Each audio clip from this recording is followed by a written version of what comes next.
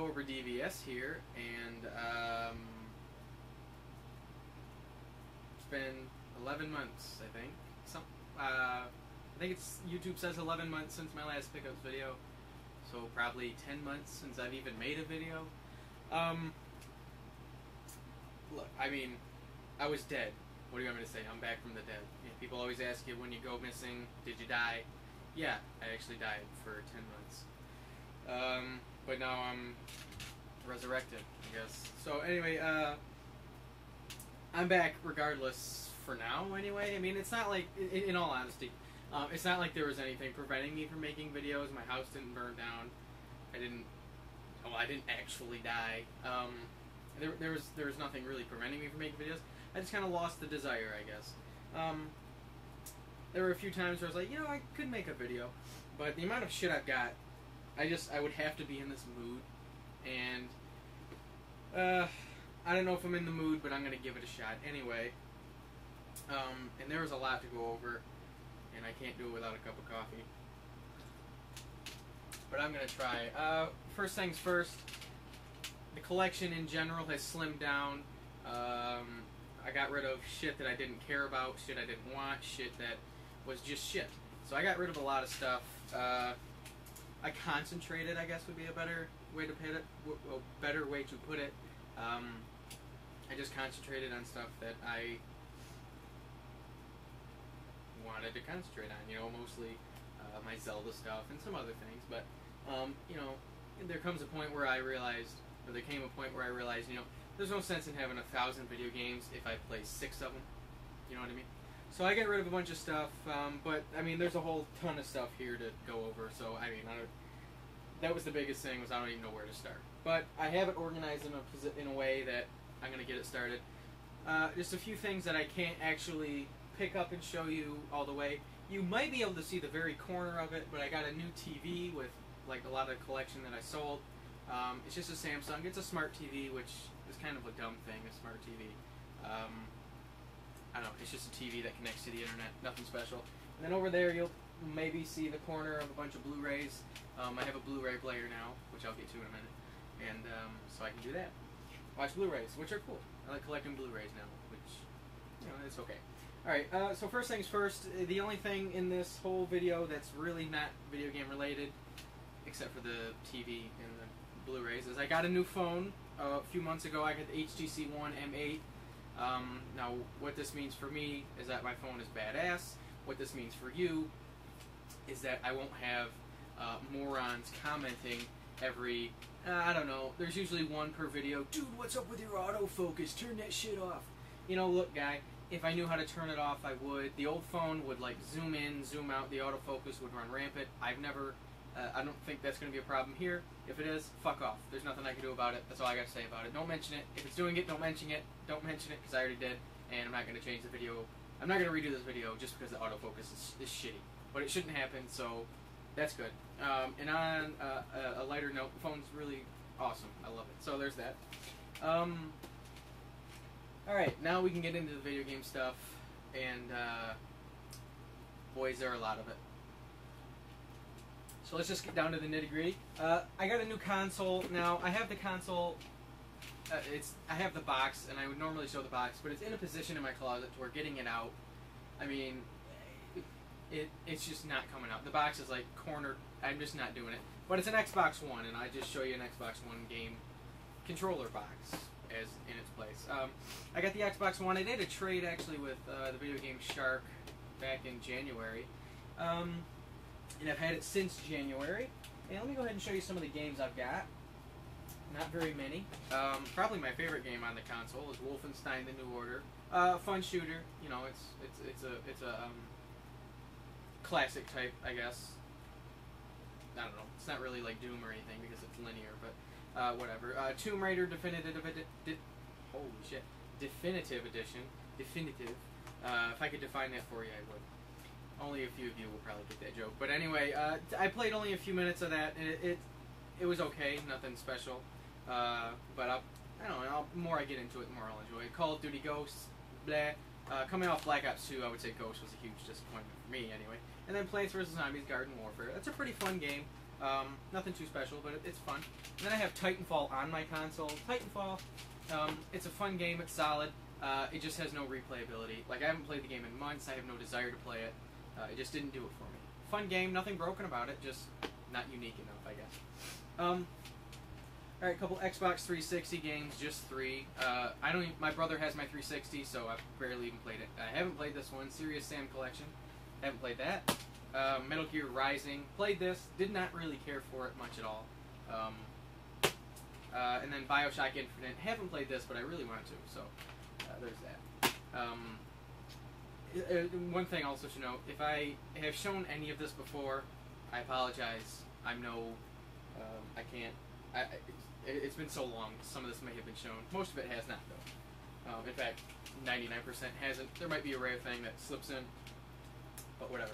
Alright, I'm going new to old, by the way, so this is the newer stuff.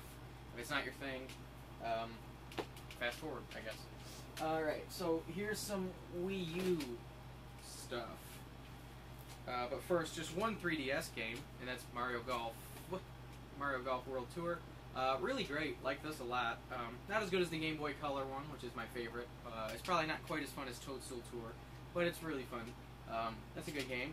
I also did have Yoshi's Island for a little while, but I just didn't care for it, so I ended up getting rid of it. Just not as fun as the Super Nintendo one. This is actually sealed, because I got it for like $6 on eBay, and I haven't opened it yet. I only got it like last week. Assassin's Creed 4. Yeah, I said $6. I mean, I bought it, and I expected not to get it to be some sort of scam, but no, I did get it, and it's $6. I don't think I've showed this yet, but I may have. Deus Ex Human Revolution. I don't know if I showed this or not. That's a cool game. I wish I played it more, though. But it is cool, and it's really cool on Wii U with the gamepad. Donkey Kong Country Tropical Freeze. Amazing game. Definitely beat this one.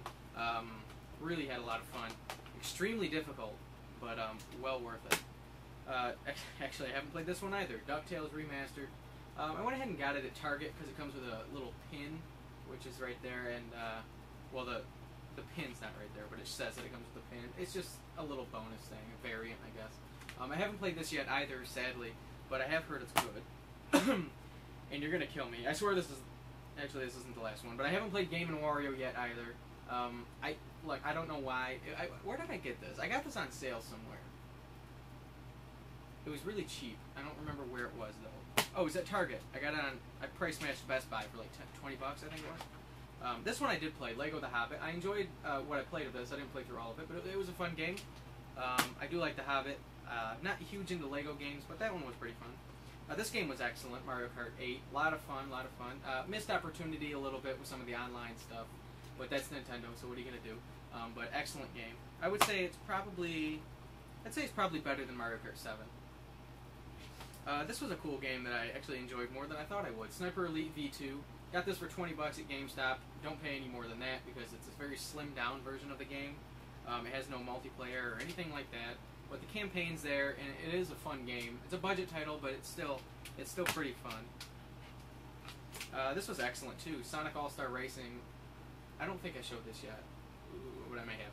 I got this from the King of 8-Bit, and this was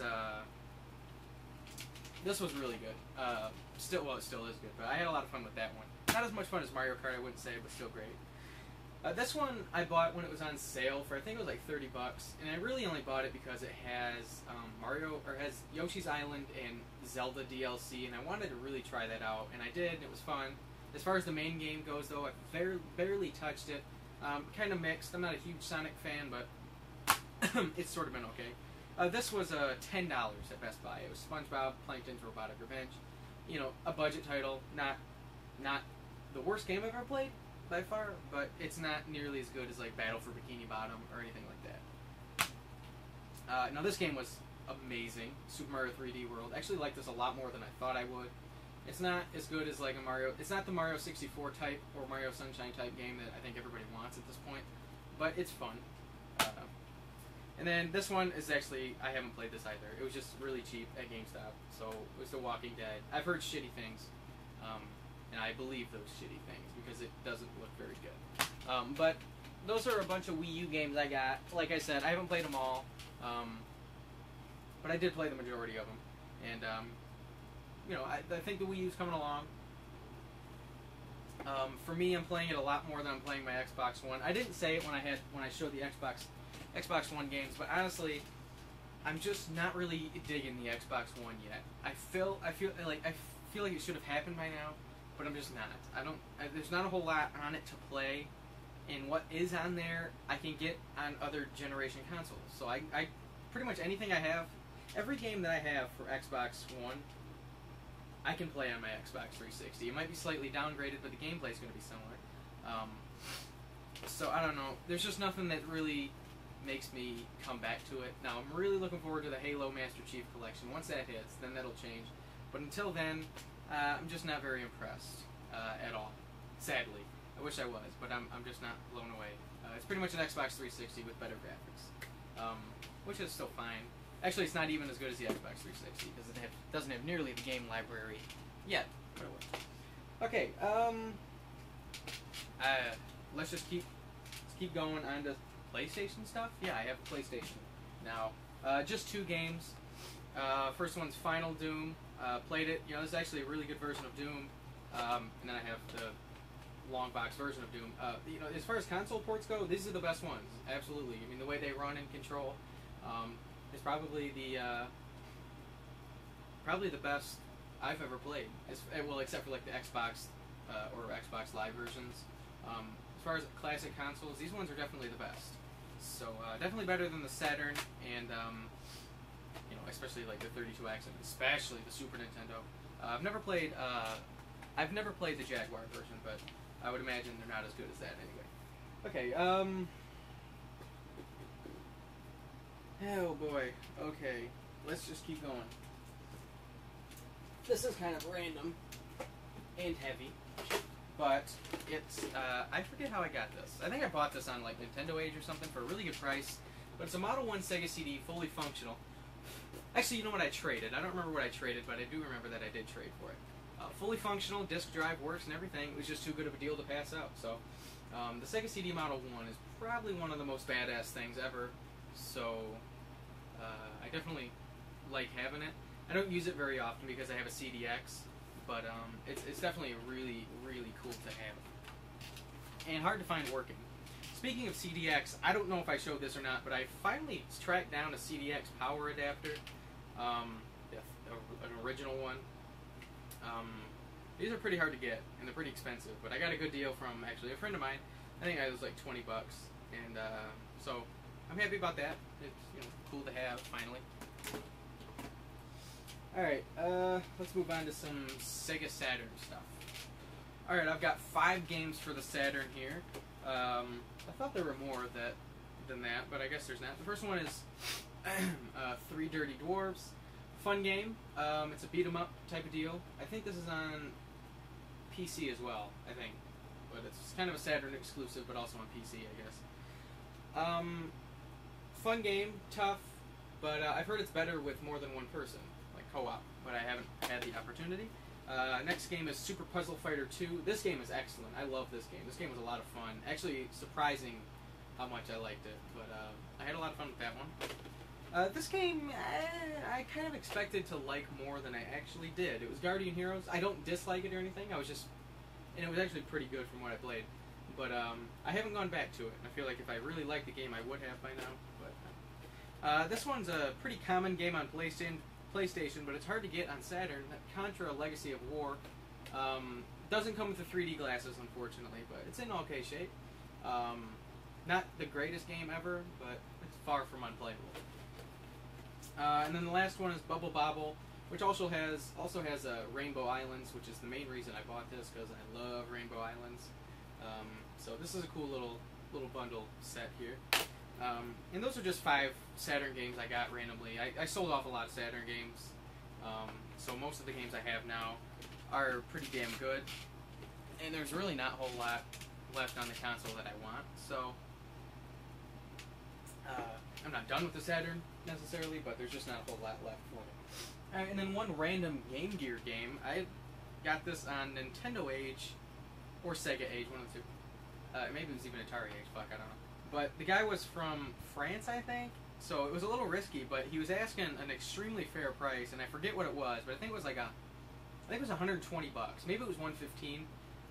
shipped, and it was a complete copy of Battletoads on Game Gear, the NTSC version. I bought a box protector for it, because why not?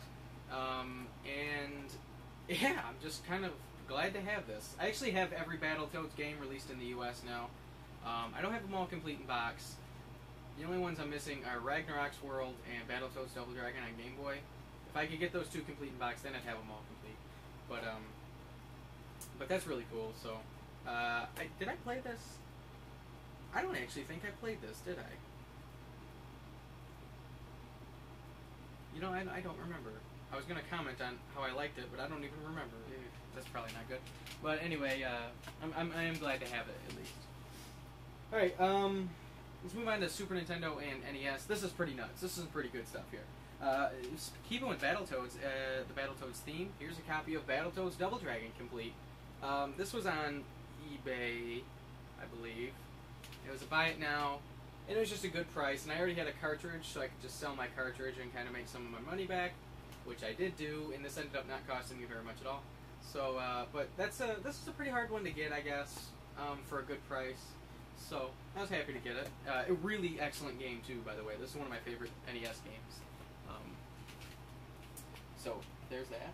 Alright, this I've had the cartridge forever. I just managed to get a box and manual for it. It's a Star Fox. Pretty good shape. I think this was just an eBay. I don't actually remember, but it was cheap, a good price. Otherwise I wouldn't have bought it. So there's Star Fox. This was in a Super Nintendo lot for I think it was like $50, and this was the only game out of the lot that I kept, and it was Wolfenstein 3D. Now the game didn't have a manual, and I fucking hate buying boxed games without manuals.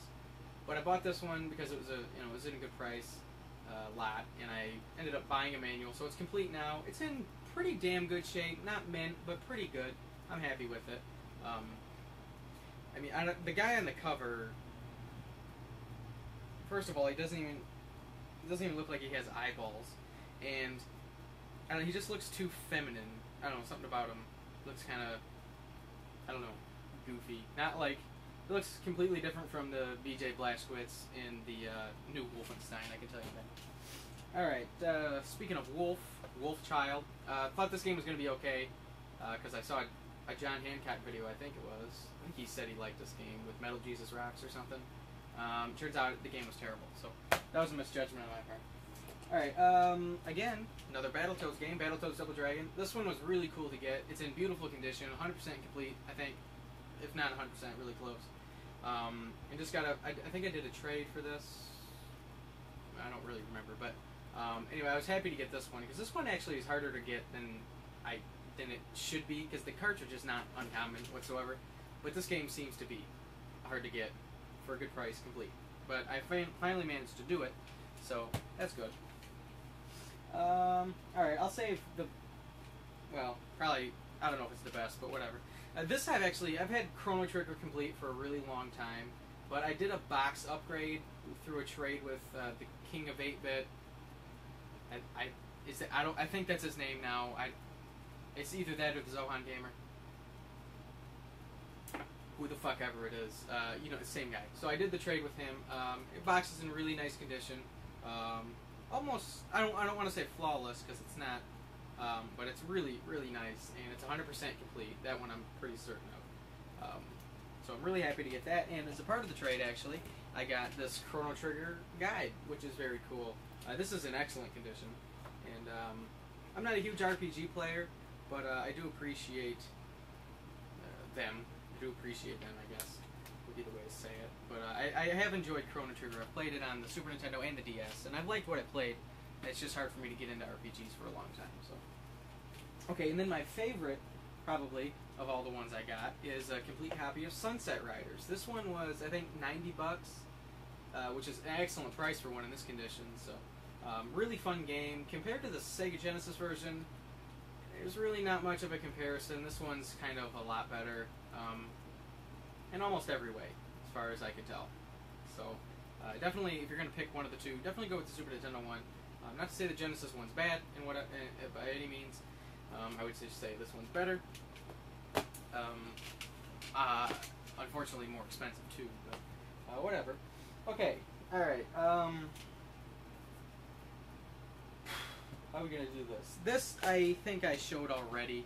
I'm pretty sure I showed this in my last Picos video, but it's a Super Nintendo Zelda bundle. I'm pretty sure I showed this, I'm just re-showing it, I guess, for no reason. Super Nintendo Zelda bundle, that was really cool. Just to go for the Zelda set, really. Alright, so I've got 2 little things left. And I'm gonna need a drink. Alright, so as you know, I have a complete Zelda collection now. I uploaded a video. I'm missing the CDI games. Yeah. Save it. I don't care. I'm missing those, but other than that, I've got everything.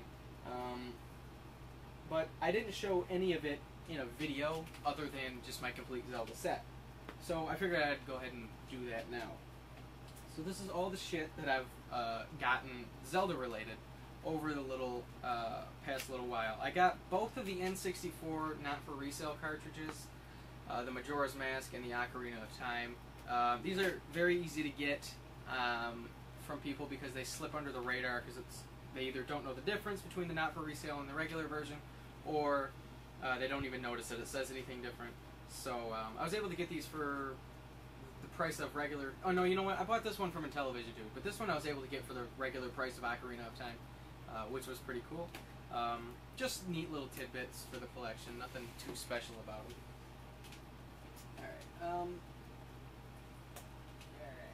So let's go. Alright, first game. Minish Cap. Complete. Really nice condition on that one. Zelda 2, The Adventures of Link. Or The Adventure of Link. Also nice condition. Got the original Legend of Zelda for Game Boy Advance. I don't think I showed these. I may have showed these. I don't know. The Legend of Zelda 4 Swords, Link to the Past 4 Swords. Pretty much just a Link to the Past as far as I know. I have actually not played that one. I'd rather play it on Super Nintendo. I got Oracle of Ages. I actually did or Oracle of Seasons. I actually did do a box upgrade on this recently. So this is something worth showing, I guess. So this one's in really beautiful shape. And then, as in just as good of shape as Oracle of Ages, complete. So those are cool games to have. This one's also pretty cool. Legend of Zelda DX. Legend of Link's Awakening DX. Pretty much the same as the the Game Boy one, except the little additions, and it's in color, I guess now. Yeah. So that's cool. All right, and then I got the newest Zelda game, A Link Between Worlds. You know, this is actually sealed because, well, I'll just show you, because I ended up getting this too, and it's already pre-installed on here. So I have it on this, so I just ended up keeping this sealed, but I bought it for the collection. I don't know how popular of an opinion this is, but I think A Link Between Worlds is actually a little bit overrated, because there are a few things about it I didn't like. First thing though, by the way, this console, I love this. I upgraded to the XL. It's way more comfortable, way better, in pretty much every way possible. And then to have the cool Zelda decal on it really makes it worthwhile. But the thing I didn't like about A Link Between Worlds essentially seems to be one of the things that most people love about it, and that's the items, like how it's, like you just buy them and rent them. I don't know, it just doesn't feel rewarding to me. It makes the game feel a little bit too easy. Yeah, it allows me to play the dungeons in any way I want, but if you're going to do that, just make it some way to where I have to earn these things, and then I can go in any direction I want. Like, let me talk to somebody, he says, looking for the ice rod? Well, I've heard rumors that it's in the northeastern part of the map or something. Like, make me earn it, make me find it. There's no sense of reward when it's just, I buy it. So, that was my only problem. And some of the dungeons relied too heavily on, like, the 3D, which I get because it's on the 3DS, but whatever. I still liked it a lot, but I don't think it's quite as good as a lot of people are saying. I prefer A Link to the Past, definitely, but I prefer other Zelda games over it a lot too. Okay, and then I got the 2 DS ones, so those are cool too. Alright, now it's time for just a few more Zelda things, but these are all sealed. So a lot of these games I have, but now I have them sealed as well. The first one is the Wind Waker HD GameStop thing. I have it wrapped up in like a plastic kind of casing so it doesn't get damaged. I got this from GameStop when it was new, so I didn't have to like buy it when people were trying to resell it. But I really like this. It's pretty cool. The Ganon figure is pretty neat. A little small, albeit, but not bad. So that's nice to have. I like that a lot. All right, and now these are way cooler, if you ask me. Well, not way cooler, but whatever. I don't even know what I was trying to say. I got a sealed copy of Wind Waker HD. This was actually at a Kmart, my local Kmart, going out of business. So it's still got the sticker on there, but I saved this. It had a tag on it that said it was a 50% off, now $24.99 instead of $50. And I kept my original receipt in the case with it. So it's in a box protector, that's why. So I thought that was kind of cool, something I'd like to keep with it. So that was neat. For 25 bucks, I mean, hell, you can't really complain. Alright, next one is a sealed copy of The Legend of Zelda Wind Waker. I got this, I think, from some guy on eBay, if I remember right, who was selling it for really cheap. So I was happy to get that. And I believe I got this from the same guy. It's the Ocarina of Time Master Quest. That's pretty cool, too. Both in really nice shape. This one's got a minor tear on the back of the plastic, but it's not bad. So that's cool to have. I got Twilight Princess on the Wii. I just bought this from somebody in a group, I believe, on Facebook for like 20 bucks or 25 or 30, something like that. I don't really remember. But it was definitely pretty cool to have, because you can't buy this sealed anymore, just at the store. So that's pretty cool. And then probably the coolest one is a sealed Twilight Princess on GameCube. I actually paid for this one. I think it was like, oh boy, maybe like 80 bucks or something. I don't actually remember. But I thought this one was pretty badass, and I was willing to pay for it because while I'm not the biggest Twilight Princess fan, I do like the way it looks and how dark it is and everything like that. So that's cool. And just kind of something new to collect for Zelda sealed games. I also have the sealed Skyward Sword bundle, but I've had that for quite some time. Alright, next, just a few things. Another collection I was going for after I finished Zelda. After I finished Zelda, I wanted something new to collect for, and I decided to go towards Metroid. So I've had a lot of the Metroid games, so there wasn't a whole lot to go. There wasn't a whole lot left to get, except for the portable ones. So that's pretty much what I did. The first one, I actually got this as a really, really great price, box and manual only, and then I went ahead and bought a cartridge later on, and you know, it might have been just box only, and I bought a cart and manual later on, but regardless, really cool to have this one. I have not played it, but still, it's hard to find in box, and it's usually expensive, so I was happy to get that for a good price. Alright. Next is Metroid Fusion. I think I got this on Nintendo Age. I'm pretty actually sure I got this on Nintendo Age for a good price. This was actually the last one that I needed, and I just got it not too long ago, and I need a box protector for it because it's in beautiful shape. It's Metroid Zero Mission, which is just a remake of the first Metroid for Game Boy Advance. So that's pretty neat. Speaking of the original Metroid, I got the original Metroid on the NES Classic Series for Game Boy Advance. This one I got from the same guy I got Metroid Fusion from. And then the easy ones to get, Metroid Prime Hunters and Metroid Prime Pinball. Now, I've never played Metroid Prime Pinball, but I kind of am a little bit curious. And then the last thing I got, for Metroid anyway, is the yellow variant for the NES, which has a much, much cooler cover than the gray one. And I had to hunt down a manual for this one, but I finally got it, so I've got a complete copy of that as well. And then one thing I forgot to show from the Zelda stuff, but I managed to get a Link to the Past book, strategy guide. A slightly bendy cover, but it's still cool. I think I bought this on eBay. A guy listed it with the cartridge for like 25 bucks, so I just bought it and sold the cartridge because I already had it.